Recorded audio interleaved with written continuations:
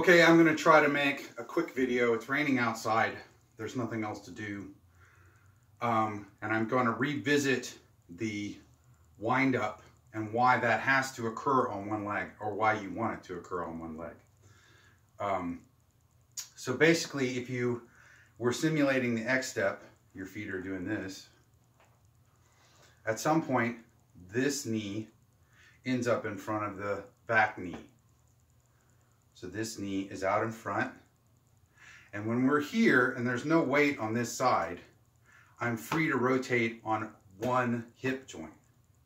Just like a door. There's only one hinge on a door if you want it to open. So if I want to start swinging, I can swing freely. There's no tension. I don't have to turn and stick out. All I have to do is let it swing. And I can really swing and get it swung up into a big rotation. And this is all stored up energy in this back hip. It pushes my hip backwards, but that's due to tension.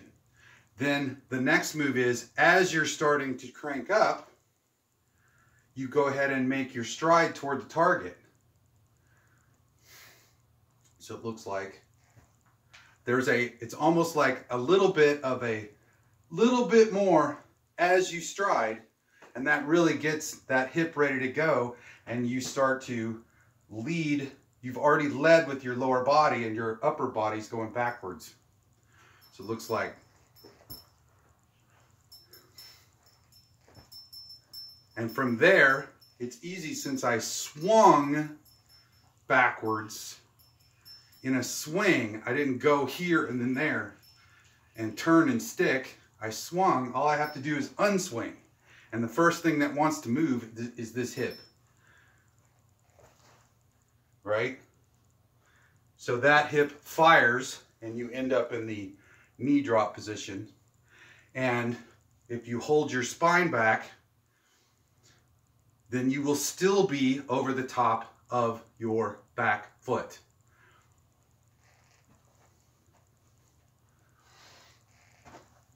Right?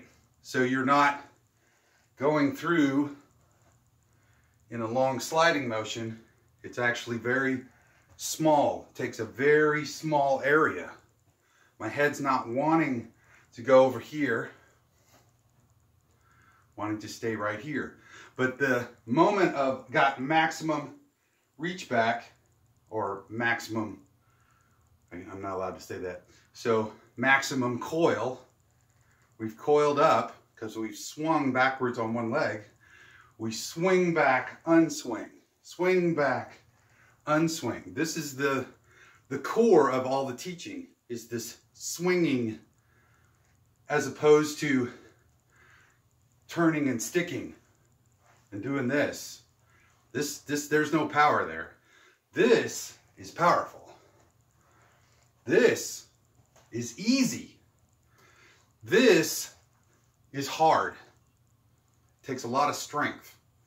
Whereas if you're swinging, speed. Swing back, recoil.